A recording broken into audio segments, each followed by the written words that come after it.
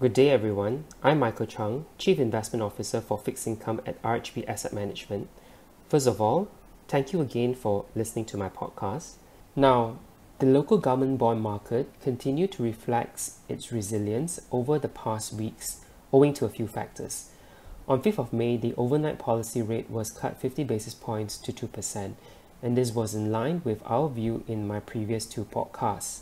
Additionally, Bank Negara Malaysia has also announced that Malaysian government securities and government investment issue can be used by banking institutions to fully meet statutory reserve requirement compliance from 16 May until 31st May 2021. This was expanded from just principal dealers previously. This compliance flexibility releases approximately Ringgit 16 billion of liquidity into the banking system. Combined with the other tools BNM has announced, it is expected to add Ringgit 42 billion of liquidity.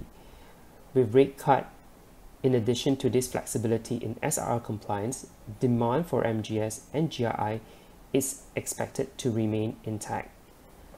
Malaysia's Q1 GDP grew by 0.7% year-on-year, better than consensus expectations of a 1% contraction in a Bloomberg survey. It was weakest since Q3 2009, and Q1 GDP also contracted 2% quarter-on-quarter, the sharpest sequential contraction since Q1 2009.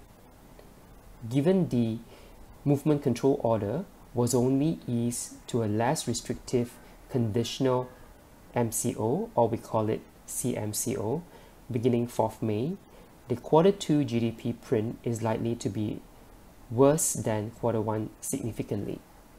In terms of the local bond market reaction, the actively traded benchmark 10-year MGS has rallied 6.4% in price terms, and its yield has dived 80 basis points lower.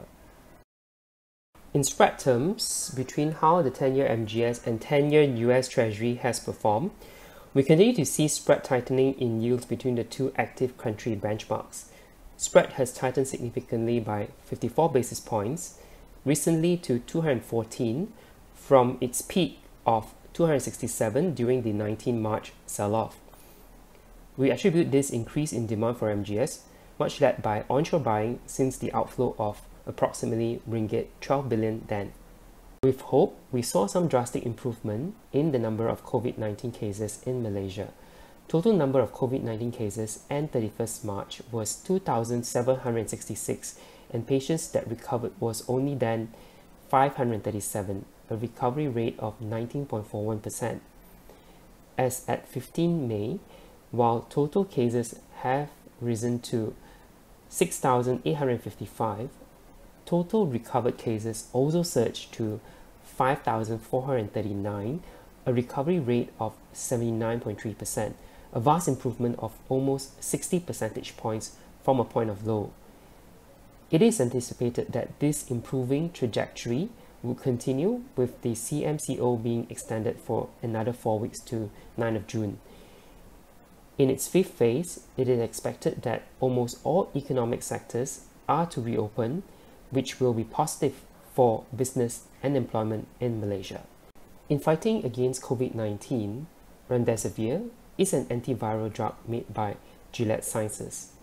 According to Gilead, Remdesivir has been tested on animals against viral pathogens that are structurally similar to COVID-19 like MERS and SARS, which are also caused by coronaviruses.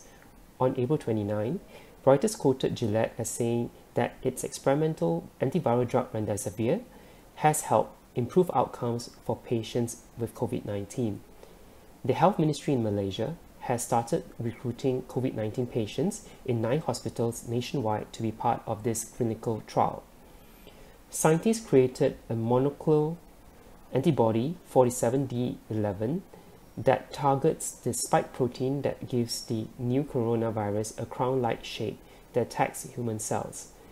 In the lab test, it didn't just defeat the virus responsible for COVID-19, but it also defeats SARS. We would like to end this presentation with our outlook on the local ringgit bond market. We remain positive of the market because of the following factors. Firstly, some positive containment in terms of COVID-19 in Malaysia. Secondly, we expect Bank Negara to ease the OPR further from the current 2% should the Malaysian economy remains weak in the coming quarters, especially with the likelihood of a very weak Q2 number.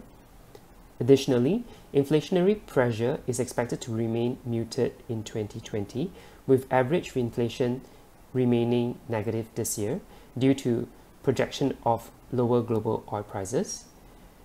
Now, the change in SRR compliance for banking institutions is expected to boost demand for MGS and GRI as well.